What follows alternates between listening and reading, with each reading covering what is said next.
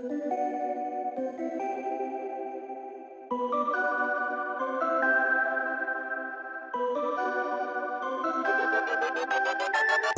going on, world? Brand new episode of Royal Key there on your screen. I'm your host, George Kill, and I'm here with Coach Holiday of Oklahoma State Baseball. Coach, how you doing, man? Welcome. Good to have you here. Thank you, thank you. Now, describing this area, I've heard it called a training triangle. This area is very open. It has a lot going on. Tell me where we are and the functionality of where we are. So we're in the kind of the left field corner of the facility. And when we laid out the design of this facility, our first focus was on how to train the players.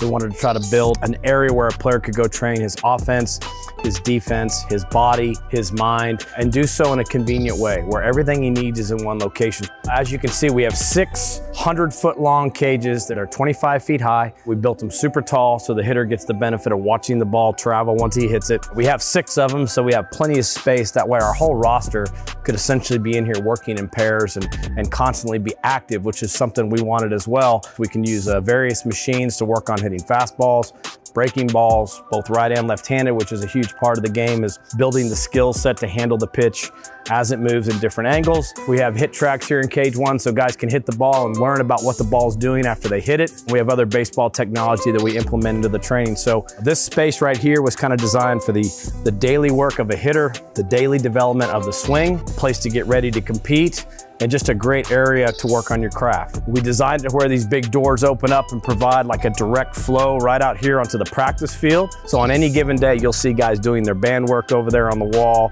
working on early work here, ground ball defense, bunting, in the cage, using tees and flips and machines, and really starting to get the day started. So when we do hit the actual game field, a lot of our technique-driven stuff and a lot of our work is done. This area has been super beneficial to us. Our pitchers use it every single day to get great amount of long toss in. And then right off of that, we have our weight room, which gives us instant access to anything we need to do right in the flow of practice. So if a pitcher gets done throwing a bullpen and doing some of his work, he can jump right into the weight room and do whatever's on his schedule for that day, and it keeps the day moving. The physical side of this, the skill side of this, and the team side of this all factors together and gives us a really nice practice dynamic.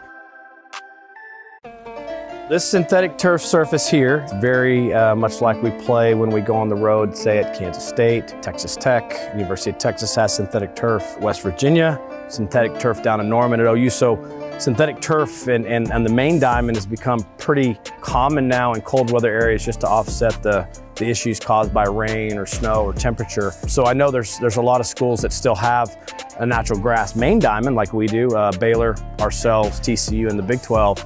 But there's a lot of colleges shifting to synthetic turf. It's just becoming a really functional way to build your fields. One of our goals for our team and our program is to have really healthy, strong, physical players. First and foremost, keeping players healthy and on the field is the first element of a great design program. Secondly, we want to be strong and powerful because the game has become about power and speed. And this room is a super important part of building our team and keeping our players healthy and also developing our players physically from the time they enter to the time they leave. So there'll be a brand new floor and weight equipment here. We are still kind of recovering from the pandemic.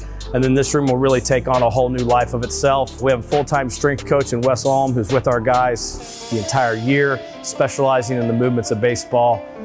Individualized programming for our players based on their own needs. Coach Holiday, it's obvious that this is a special place. Everyone doesn't get a chance to throw out a ceremonial pitch, and you guys had someone very special. We did, yeah. President Bush was kind enough to come kind of give us a true grand opening and throw out the first pitch against New Orleans. He's Mr. Cecil Obrate's dear friend, and Mr. Obrate's name being on the stadium, we wanted to have a first pitch that would really pay tribute to this facility.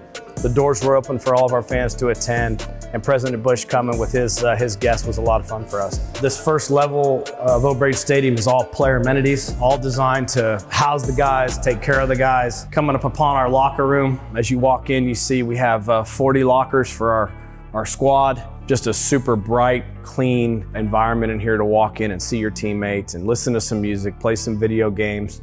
Mr. Obrate's name and lights in the ceiling is a reminder that everything we do, we should sign our work with excellence, much like he did for us to give us this gift. This is a great space for the guys. As I tell them, it's their locker room. Treat this like it's your house. Take care of it, appreciate it, because we're very lucky to have a wonderful place to call home. Now, Coach, did I see the individual locker lights come on when we walked in here? Yeah, all the lighting is sensitive to motion. And so that nice mood of when you walk in, the whole place just turns itself on like that, just to kind of show you that it's time to get to work. If you're not having a good day or you're not in the mindset you need to be in when you walk in, hopefully that light's a reminder that it's time to get locked in. So I'm gonna be honest, Coach, we've done a lot of basketball, football, a lot of different sports. This might be one of the cleanest locker rooms we've seen of any sport. Well, I appreciate that. We're very proud of it. This is a dream come true facility. It's a once in a lifetime opportunity to be part of building something new and spectacular for this program, for the kids that are inside it, not only now, but in the future. And we know we're lucky. And so we don't take any of this for granted. And we're going to take great care of this gift and make sure that we pass it on after generation, that next wave of Cowboys are coming into a facility that's been well cared for. Really, really ideal flow into our training room where we spend a lot of time prehabbing and on occasion rehabbing. Eli Williams, our athletic trainer, going on his 10th season. He has 3 tables plus a table where he can work on some guys with some massaging and cupping. And then right on the other side of this glass here, we have 3 really, really nice therapy pools. Typically 2 are cold and 1 is hot, so guys can come in and soak, take care of their bodies and recover from the work they've done, and also get loose each day to kind of prepare for what lies ahead. This room was super important in the design. Right off of this room, we go right on the practice field. So this classroom is designed to create a teaching space where our players and coaches can sit down, 1, have a great chance to communicate in a good environment, 2, have a room with video capability to take advantage of all the modern video and learning tools that we have. There's more video available now than ever. So to use it with the guys in doses is really helpful. They can watch their swings, they can watch themselves pitch, they can come in and study the opponent. So there's a lot of benefit to having a room like this and having the technology you need to learn. It's a great place to come in and hear somebody speak, and just as a team to gather to talk about the practice plan, talk about things that are relevant and what's going on campus. Before the guys hit the field, they'll come out of the locker room and they'll go into our mud room, grab any of their rough-edged equipment, their cleats, their helmets, their bats, things that we want to keep out of the main locker room, so we keep that really clean and smelling great. So here's where we'll store all our shoes, catching gear, bats, the pine tar, some of the fun outdoor stuff, we keep it out of there. And then from here, I'll take you down the tunnel. Make it happen is Mr. O'Brait's motto. We thought it was pretty appropriate that that serve as a daily reminder to go out on the field and do the things necessary to make it happen. And obviously the College World Series in Omaha is our goal. So it's a very direct, simple reminder of the expectation here.